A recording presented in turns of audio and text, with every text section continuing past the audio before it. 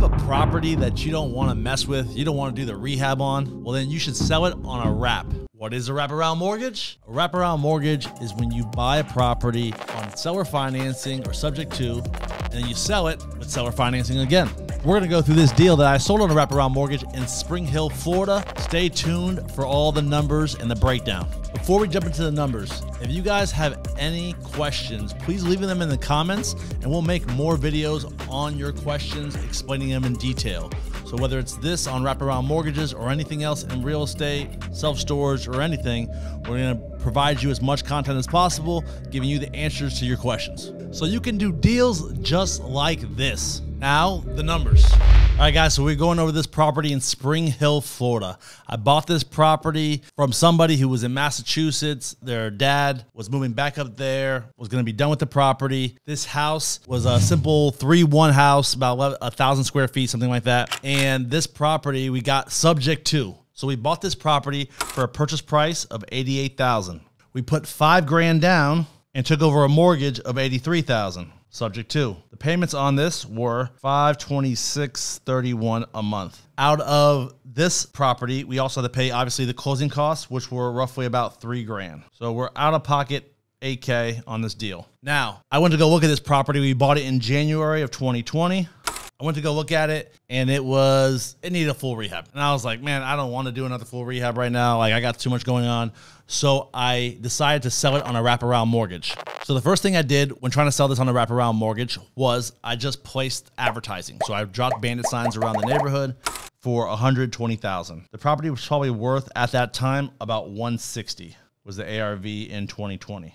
The property needed work and I just didn't want to do the work. So I put out advertising to sell it for $120, knowing that I was going to finance a buyer. And what we do in these types of situations is try to get the most down as possible. And because it needed a lot of work, the most down I was actually able to get was $5 grand. So for me, I was okay with that because I pretty much got the majority of my money back. So that was his down payment. And so for him, I financed $115,000 at 8.5%. So on mine, I believe I was paying 5% interest on this subject to deal of $83,000. And I'm financing somebody else $115,000 at 8.5%. So how this wraparound mortgage works is I have a mortgage that I took over subject to, and we're gonna wrap another mortgage around it for the $115. So I collect the payments for the $115, which is $843.83, which is a 30-year mortgage.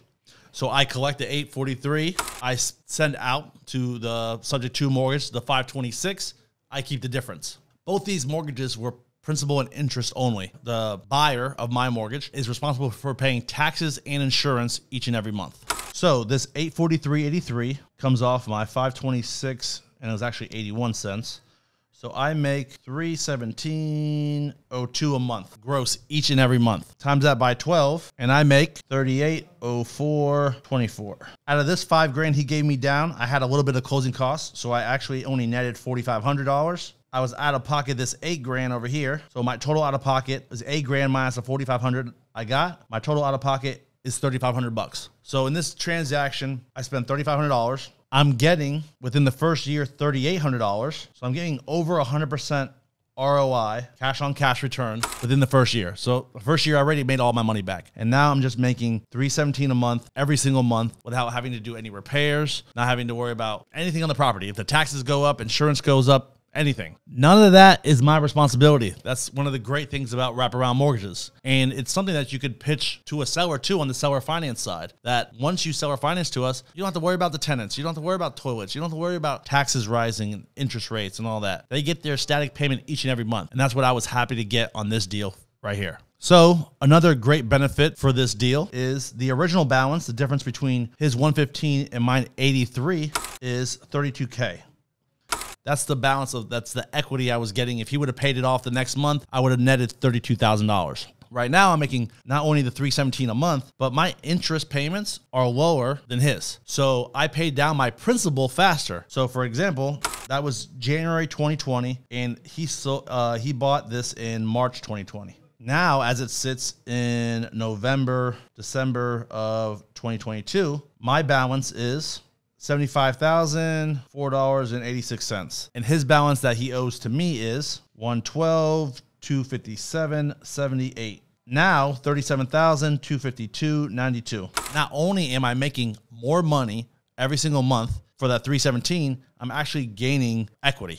So now he owes me $5,200 more than he did 2 years ago. So now when you look at my amortization chart compared to his, because his was on a 30-year mortgage, and when I took it over, there's only like 17, 18 years left. I'm going to have him paid off by like year 2040. And if he end up paying the rest of the term, he's owed me like $68,000. So this will go up to this if he pays me every single payment to the end. Not to mention in 2040, this 843 goes all to me because I'm no longer having a payment. So that's the power of a wraparound mortgage. You're creating a note. You're creating something that is also sellable. But this is what you can do. This is what I would like to do on a lot of deals where I don't want to do work. We're about to close on another deal just like this in Georgia, and we'll share that deal with you also, as long as you subscribe and take a look at these videos of us going over these numbers and showing you different ways to structure deals so you can put this into your business, start taking down assets, building up cash flow, and changing your life.